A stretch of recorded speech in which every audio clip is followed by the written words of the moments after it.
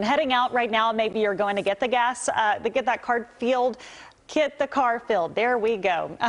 As you take a look right now over Arlington, you've got a nice quiet weather morning to do so. It's warm though, 83 degrees, breezy conditions as we are seeing south winds up to 13 miles an hour and no cloud cover to get in the way of that sunrise. But I want to talk about the fact that today does get a little bit hotter than the past couple days, and that is why we do have that heat advisory in effect starting at noon. It lasts till tomorrow night. 104 is our forecast, and by the way, this is going to make for 19 consecutive triple-digit days. It has been just, of course, a relentless stretch here over the past several weeks.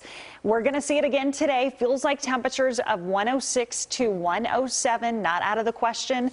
Fast forward to tomorrow where we're still under that heat advisory. It is because those feels like temperatures are at least up to 105 plus in your Thursday afternoon as well.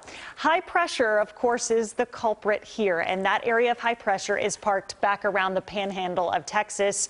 It's going to stay close by into the next several days. What's actually going to happen, though, Friday and into your weekend is that ridge kind of builds across the central plains, so it's not completely overhead, but it is close by.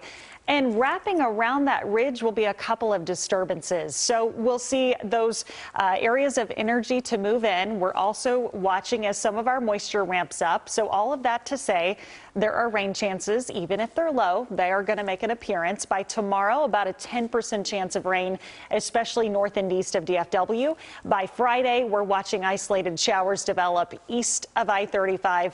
And again, on Saturday, it's a very low rain threat there, about a 10% chance that you would see an isolated shower. So fingers crossed, but yes, these rain chances will stay pretty limited as we round out the work week, and we will continue with drier conditions by the time we get to Sunday. Your first alert 7-day forecast does show those temperatures near 100 Saturday and Sunday, and we're still there in the triple digits as we head into the second week of August. Guys, are we ever going to get out of the triple digits? I don't Feels think like one day. Never ending. I mean, maybe when the NFL season starts September 10th. Maybe. Maybe.